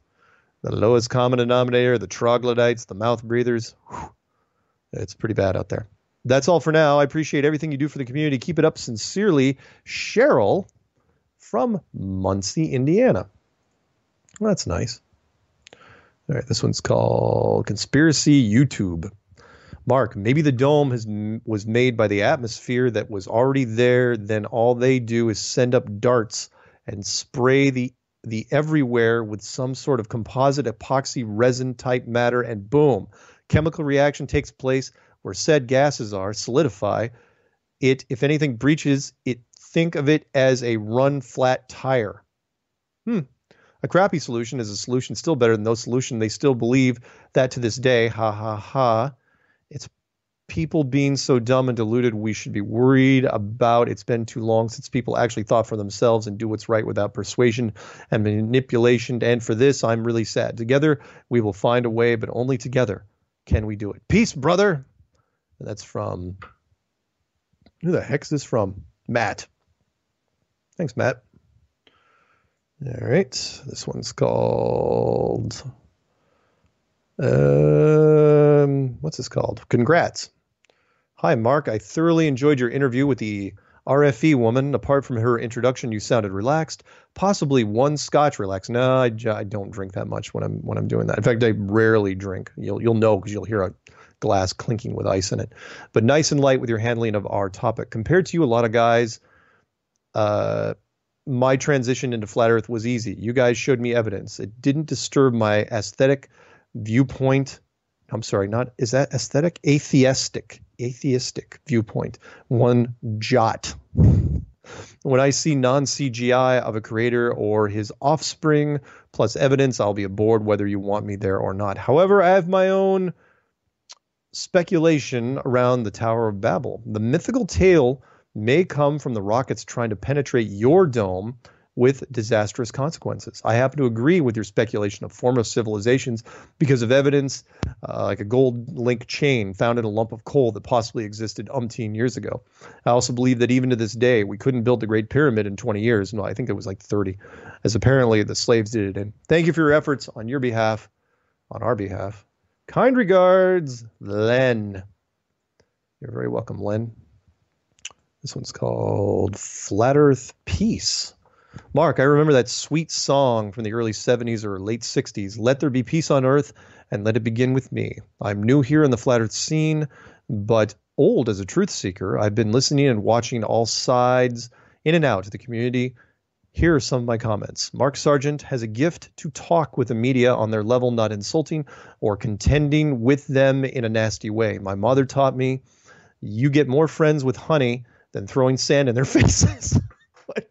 You're mixing things there. Okay, first, it's better with more bees or more flies with honey than vinegar. But I'm going to use that now. More friends with honey than throwing sand in their faces. Oh my God, that's great. Mark has said he teaches Flat Earth 101 or Flat Earth for Dummies. This is true.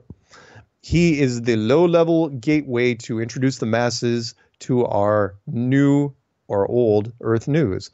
Others have been at it long and are better with facts and figures, but you must start out with milk before you give these newbies meat. I don't think he screwed that one up.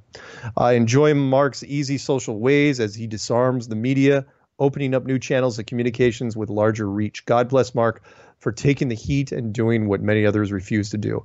That is to engage the media in a respectful way, expanding the opportunities to reach more people. Is he perfect? No. But nobody is. Even the Christian Savior was not only rejected by the world, but in the end, by many of his followers. When Jesus helped, seriously, you're going to do that to me?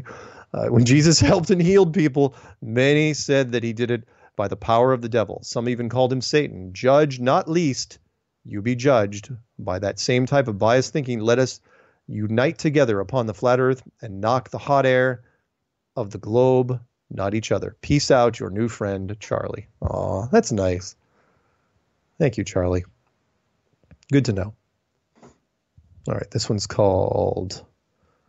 this one's pretty long, but I think I can read it. Yeah, it's called Miles Mathis, Total Hatchet Job on Gravity. Let's see. Miles Mathis rips the guts out of the conventional gravitational theory and once again exposes it as nothing more than a hodgepodge of bogus baloney with zero basis in real scientific facts. Gravity has long been the greatest mystery in physics and still is. For Newton, gravity was a force at a distance. This was inherently mysterious, as he admitted, since there was no causal mechanism. Isn't that the truth? Einstein provided gravity with new mathematics, but he also failed to provide a mechanism. Einstein denied that gravity was a force at all. For him, just went back to my main screen for a second. For him, it was simply a new geometry, curved space. This was novel, except that it failed to explain how mass curved space. The mechanism was still missing, force or no force. Some contemporary physicists believe that gravitons may be the force-carrying particles, but they have no theory to explain the force at a quantum level. Not only have they been unable to find a quantum mathematics that includes gravity, but they have utterly failed to explain or even to attempt to explain how trading particles can mechanicalistically, is that a word? Cause an attractive force. A repulsion can easily be explained by a bombardment, for instance, but attraction is impossible. To explain in any analogous way, as an example, if you throw Nerf balls at a balloon, it will move away. But try getting the balloon to move towards you by doing anything with a Nerf ball. The balloon and you can absorb or eject Nerf balls in a billion different ways, but none of them will make the balloon come to you. Another problem with contemporary gravity theory is it contradicts itself. Often the same physicists who are seeking the graviton are also telling you that curved space requires no explanation of curvature.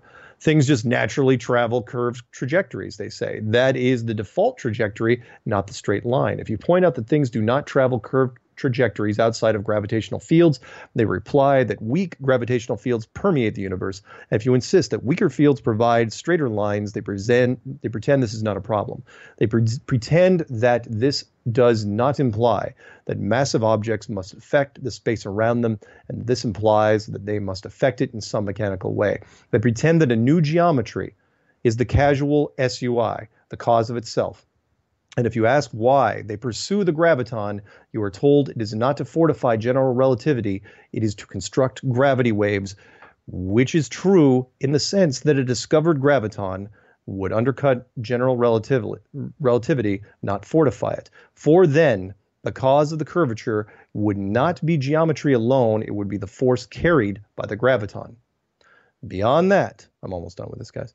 The mechanics of the graviton is one of the greatest absurdities in 20th century physics. Most physicists ignore any mention of mechanics in regard to gravity or QED, since they appear to recognize it for the farce that it is. The proposed theories that have been embarrassing, that it is best to pretend the mechanics does not exist at the quantum level. As an example, Bohm said in 1951, if we imagine that a planet can absorb quanta only when they are returning to the sun, we see that an inward force is produced by an enormous number of tiny impulses. To propose such a thing is to beg about 10 fundamental questions, the first being these. 1. Why would gravitons return to the sun? 2. How far would they go before they were turned around? 3. It would require a force to turn them, would it not? What would we call this force? Gravity 2? That's good. 4. Don't we need a quantum to mediate this new force also? Gravitons? Awesome. All mechanical explanations of attraction have hit reductio ad absurdum. Great, you're going to throw Latin at me. Is because attraction is not a mechanical postulate. Attraction cannot be explained mechanically. Attraction is a result, not a force. Awesome. Thank you for that. That's from Jim. Oh, please eliminate my first name, Jim. Okay, good. Okay, what else we got? We got time for a few more before we close this thing out. This one's called Hi, Mark. Hi, Mark. Just want to leave you a quick email. My name is Ruben. I live in Amsterdam, where I am a co-owner of a software company, Napkin. We make applications for restaurants. Oh, that's cute. Called Napkin. It's spelled N-A-P-P, so like app, but nap. In my daily life, I am a lot on the road. I listen to your shows and, for example, the Globebusters. As of the end of 2014, I am looking into Flat Earth. And as everybody, I try to debunk it first. Yesterday, I had a long drive home and was listening to your interview with ZDF, I believe it was, and heard you talk about why nobody is stopping Flat Earth as active as you would expect. As you were explaining that you think it is to cover up something bigger, and I think you might be right on that one. It would be very easy to cover up the topic on YouTube and Google. Yes, I agree. I strongly believe that Flat Earth is leading us somewhere, and the one thing we have to look at in that retrospect is the electrical universe. Also probably true. I think it is not questionable anymore that the sun and the moon are electrical in nature. The moon is its own light source. I did the temperature test on moonlight several times. And furthermore, the sun and the moon seem to be projected and not physical 3D objects. There are multiple tests by Iru from Globebusters that prove our sun we perceive is not fiscal and seems to be a projection bounced off the dome-like structure. Our fascia seems to be moving outside the dome, and the lensing effect of our atmosphere takes care of the projection. Everybody sees his or her own sun and moon, much like you see your own rainbow. There are even a lot of experiments which prove that in this manner there can be a 24-hour sun in the Arctic. I would love to discuss this in more detail one day. For now, love your shows and talks, and keep up the good work. Love from Holland. Ruben Burkhout. Very welcome, Burkhout. I love the napkin thing. That's awesome. Let's see here. This one's called Call for Stronger Evidence and an Idea to Gauge Planet Distances. Hi, Mark. Lots of out of focus star videos about which I have shown to be an effect in the atmosphere, reproducible with any light source. in this new 4-minute video, okay? But this may actually be useful since the planets do not display as much of an effect. Planets and the moon display very little of this shimmer compared to the stars. Since we can get the effect from any light source, this would suggest that the stars are further away, more atmos, than the planets, which show less of the effect. This could actually be quite useful and possibly even used to measure or estimate distances. Feel free to use my videos as you wish. Should you ever want to, I will be looking further into this. I hope it may spark some ideas for you as well. Very West Bishop. Long night. Very best wishes. Flat Max, UK. All right, let's do this one. Could this be the one I end on? Yeah, it could be. Let's try it. This one's called Encouragement. Mark, I know that you've been on the front line since the beginning, but don't give up. The man on point in a patrol is the one that will usually take most of the fire during a firefight. You have been that man. You opened up Flat Earth to me because you were one of the first people I listened to. You have been right also because since no one from the mainstream has stepped up to challenge us, we turn on ourselves. I'm a Christian, and of the things that have always been said is that Christians can and do turn on their own. Isn't that the truth? Flat Earth seems to be the same. Here is a scripture to encourage you. Blessed are those who are persecuted for righteousness' sake, for theirs is the kingdom of heaven. Blessed are you when others revile you and persecute you and utter all kinds of evil against you falsely on my account. Rejoice and be glad, for your reward is great in heaven. For so they persecuted the prophets who were before you. You are the salt of the earth. But if salt has lost its taste, how shall saltiness be restored? It is no longer good for anything except to be thrown out and trampled under people's feet. You are the light of the world. A city set on a hill cannot be hidden. Nor do people light a lamp and put it under a basket, but on a stand, and it gives light to all in the house. In the same way, let your light shine before others, so that they may see your good works and give glory to your Father who is in heaven. That's Matthew 5, verse 10 through 16. In the very end, don't give up, never surrender. Never Surrender, I think, is from Galaxy Quest with Tim Allen. All right, do I have time for one more? I'd love to get one more here. Yeah, let's get one more, and then we'll wrap this thing up. I'd love to end on a biblical thing, but there's still so many emails I got to grab. I mean, this one's from 3 or 4 weeks ago. This one's called Flat Earth. Hi, Mark. I've been watching some of your YouTube stuff, and very interesting. It is needed. I wonder, though, if Russia and America fired nuclear weapons up to the sky over 4 years, but this would not have penetrated the Shield Dome. I am now getting into all the lies we've been told over the years and would like your help to understand more. Ryan Somerville from Scotland. And no, Ryan, no, they tried for 4 years, and the first 3 shots, honestly, they knew they weren't going to break through it after the first 3 shots. If you look up the track record, at least the documents they released, the first 3 shots were in the megaton range, and then they switched to lower kiloton range. You know, I think most of the shots after that were under 100 kilotons, and you're wondering what kilotons and megatons. 20 megatons is what was used. I'm sorry, wow. 20 kilotons, that means thousands of tons, were used on Nagasaki and Hiroshima in Japan by the United States.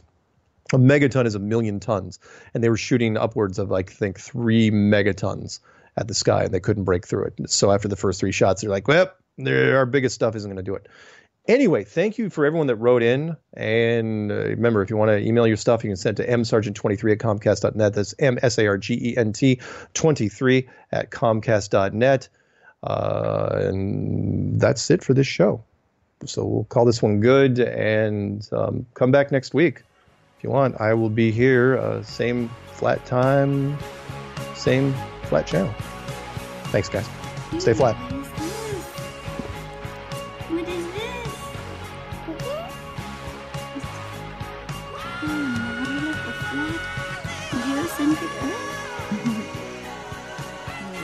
I'd make a new one.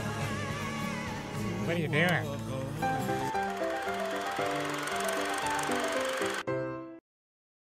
Dancing in the